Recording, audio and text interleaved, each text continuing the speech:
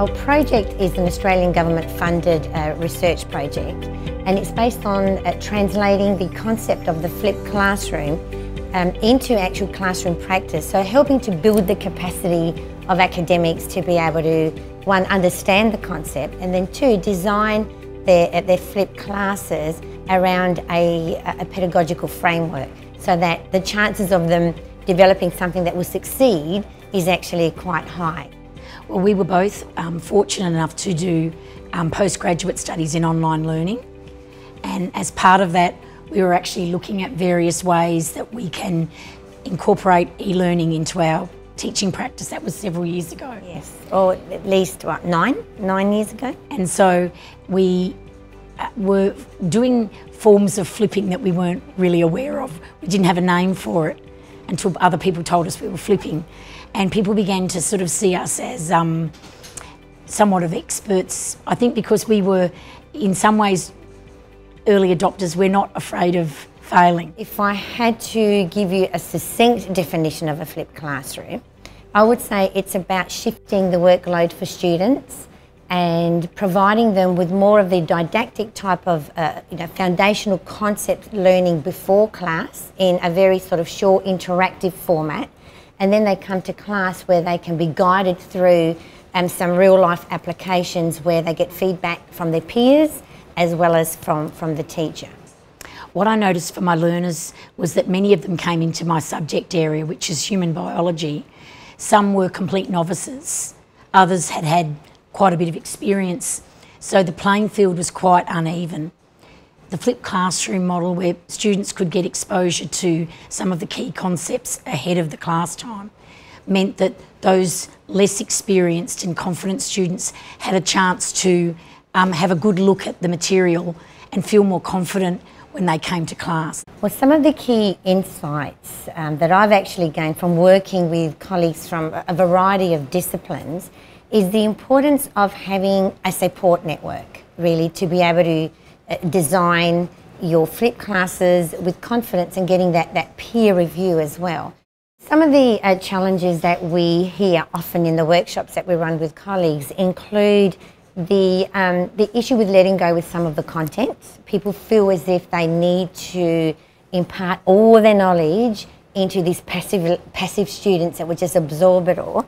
And the other one is they're really frightened of the fact that what happens if students come to class and they haven't done the preparation? What do I do? And some of the tips that we give them is, number one, not to be afraid of letting go of some of the content, because you really need to sit down and have a critical analysis of really what is it that students really need to know for them to have a good grasp of, to then they can then go and sort of, learn the content themselves. But most importantly is designing those pre-class activities have to be interactive, have to be short, and not actually add to their workload. Sometimes, I suppose too, trying something new can be quite challenging. You know, when you're at university, you're seen as the expert in that field, and so people often don't want to look like they're out of their comfort zone with their students. They want to be in control, and we sort of assure them that you need to actually let the students know why you're trying this approach, give them some evidence why it's effective, and ask them for their feedback.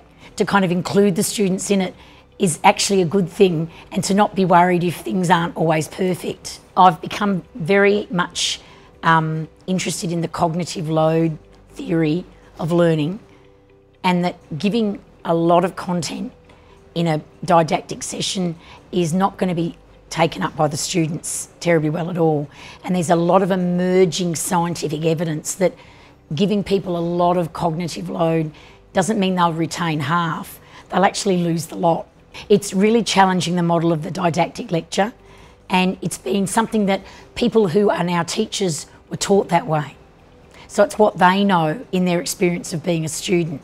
The framework that we use in teaching people how to flip is the very basic universal model that people understand is based on Bloom's modified taxonomy, which we've translated into almost like a design template or a rubric, you might call. And we've got very clear linkages. You need to link your pre-class to your class time and to your post-class activity. So it's almost like a 3-phase approach, but over that there's an umbrella, and that umbrella is your learning outcomes and your assessment. So we've tried to deconstruct it, into these steps, but always remembering that it is a holistic approach. What I know is that students, once they actually get confident and understand that they're actually doing a lot better, it's almost like you could take that away because they actually then get it. When students come into a classroom and we're trying to deliver this whole new concept of learning that they're not accustomed to, we try and show them student testimonials of past students, and we also explain to them, you know, some of the research behind some of the techniques that the flipped classroom actually use to engage students. I guess for us, the best evidence of student engagement in the flipped classroom is when we have our later year students who come back and want us to supervise them to produce their own flipped classroom module